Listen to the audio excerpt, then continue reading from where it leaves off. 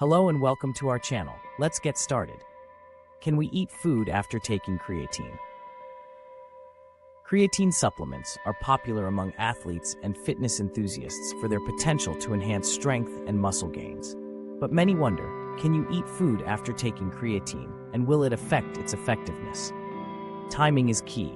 Consuming creatine with a meal that includes carbohydrates and protein can enhance its absorption and utilization by muscles. Post-workout meals are particularly effective as muscles are primed to absorb nutrients for recovery and growth. However, avoid consuming creatine with foods high in caffeine or acidic beverages, as they may interfere with absorption. It's best to wait at least 30 minutes after taking creatine before consuming these.